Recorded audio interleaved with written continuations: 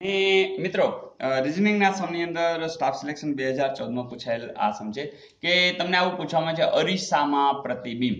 તો મિત્રો એટલા બધા સિમ્પલ હોય છે પણ તમારે ઉતાવળ નહીં કરવાનું, કારણ કે વિકલ્પો છે ને એકદમ નજીક નજીક આપ્યા હોય. હવે સ્વાભાવિક છે કે તમારે શું કરવાનું કે અરીસો છે ને, અરીસો એની નજીક કોણ છે, જેમ કે આ છે નજીક છે. હવે અરીસામાં કાંઈ આ નીચે હોય ઉપર ન હોય જાય, બરાબર? એટલે નીચેના ભાગમાં નજીકમાં પહેલા કોણ આવવું જોઈએ, આ. અને નીચેના ભાગમાં જોઈ જોઈએ તો તરત જોવાનું કે અહીંયા છે, ના નથી, ચલો અહીંયા છે રાઉન્ડ, બરાબર, નથી, અહીંયા છે, હા, તરત ખબર પડશે કે આ, બરાબર. બીજું કે અહીંયા કોરું છે અને સામેની સાઈડમાં, એટલે અહીંયા આખી પોઝિશન શું થાય કે તમે અહીંયા જોતા હશો તો અહીંયા પેલું કોરું દેખાવું જોઈએ અને પછી બ્લેક, તો આ રીતે કોરું છે અને બ્લેક છે.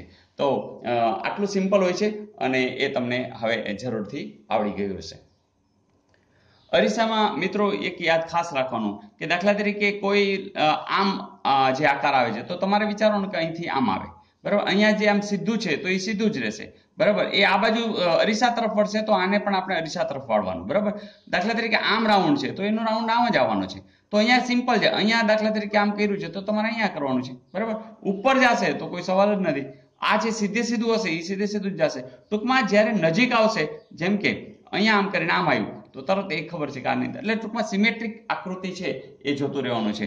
અને આમાં એકદમ સિમ્પલ હોય છે, તો આ તમે જેમ પ્રેક્ટિસ કરશો એમ તમને આવડતા જશે. અને આમાં તો એક તમે શોર્ટકટ એ પણ છે કે તમે અરીસો લઈને જ બેસી જાઓ, દરેક આકૃતિ દોરો અને એનો બેઝ શું છે એ પકડી લ્યો તો અરીસાના જેટલા પૂછાશે એ તમને આવડી જશે.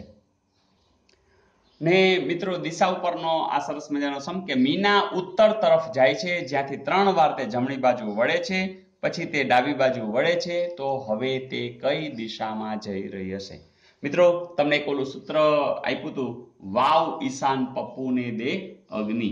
તમને ખબર છે કે તમામ દિશા તમને જાણતા હોવા જોઈએ, બરાબર. તો આપણે એક નાનકડું સૂત્ર આપ્યું હતું, શું હતું?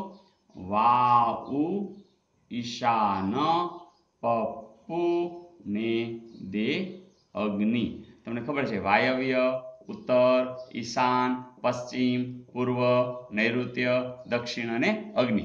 હવે જો આમાં શું કરવાનું કે જાણે કે તમે જ ચાલતા હો, સ્વાભાવિક છે તમે જો આમ ચાલતા હો તો તમારો જમણો હાથ કે બાજુ આવશે? આ બાજુ. તમે આમ ચાલતા હો તો જમણો હાથ આ બાજુ, આમ ચાલતા હો તો અહીંથી જમણો હાથ નીચે આવશે, આમ ચાલતા હો તો જમણી સાઈડ આ આવશે, આમ ચાલતા હોય તો જમણી સાઈડ આ આવશે, આમ ચાલતા હોય તો જમણી. સમજાય છે જે તમને કીધું છે એ? હવે જો મીના ઉત્તર તરફ જાય છે, એટલે અહીંયાથી ધારો કે મીના સ્ટાર્ટ કરે છે અને ઉત્તર તરફ જાય છે, એટલે સ્વાભાવિક છે આમ જાતી હોય, બરાબર ને? આ ઉત્તર છે. હવે ત્યાંથી 3 વાર તે જમણી બાજુ વળે છે. હવે જો હવે આમ જતા હો, તમે જ જતા હો તો તમારો જમણો હાથ આ બાજુ હશે, ચાલો આ એક વાર. હવે તમે આમ જતા હો તો જમણો હાથ અહીંયા આવશે, આ બીજી વાર. ચાલો હજી તમે આમ જતા હો તો તમારો જમણો હાથ આમ હશે, આ ત્રીજી વાર. સમજાણી વાત? તો આ બાજુ વળે છે. પછી તે ડાબી બાજુ. હવે તમે વિચારો કે તમે આમ જઈ રહ્યા છો તો તમારો જમણો હાથ ઉપર આવશે, તો ડાબી સાઈડ ક્યાં આવશે? નીચે. તો ડાબી બાજુ વળે છે. અને હવે તે કઈ દિશામાં જઈ રહી છે? તો આ દિશામાં જઈ રહી છે, એટલે કે દે એટલે કે દક્ષિણ દિશામાં જઈ રહી છે. તો સ્વાભાવિક છે આનો જવાબ શું હશે? દક્ષિણ. તો મિત્રો આવા સમ બધામાં હોય છે, બેંકમાં હોય છે, સ્ટાફ સિલેક્શનમાં હોય છે, જીપીએસસીમાં હોય છે, તલાટી કમ મંત્રીમાં પણ હોય છે, એટલે અને બેલિફમાં પણ હોઈ શકે છે. તો મિત્રો આવા સમ તમારો એક પણ માર્ક જવો ન જોઈએ, સ્પીડ પણ થવી જોઈએ અને એકદમ પરફેક્ટ જવાબ હોવો જોઈએ. તો એન્જોય રિઝનિંગ, કારણ કે રિઝનિંગમાં પણ આપણા મગજને કસરત મળી રહી છે, એટલે આનંદ પણ આવે છે.